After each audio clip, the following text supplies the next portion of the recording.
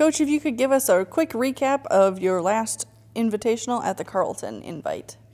Well, we probably played, I guess scoring average-wise, one of our worst rounds on the first day of competition on Saturday. But none of my players had played at that course, and so that was, I think, a big factor in that part of it. But responded and played better the second day, and so I think that's a good thing moving forward for the team, but was able to let a lot of people play. We brought 8 players, so had some individuals that need some tournament experience. So I think overall it was a good weekend for us.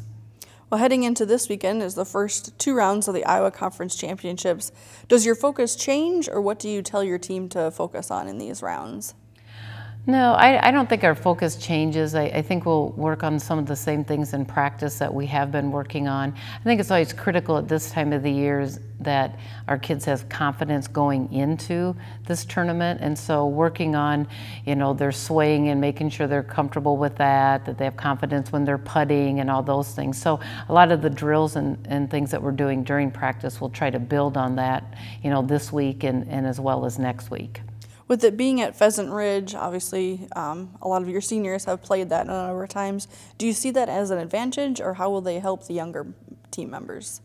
Yeah, I think everyone is, all the teams have played there, so because we had the opening weekend, and so even your first-year kids have had some competition there, and I think that does help because I think we played well there that very first weekend, and so I think that will help our confidence level too going into the championship this weekend. Well, good luck. Thanks.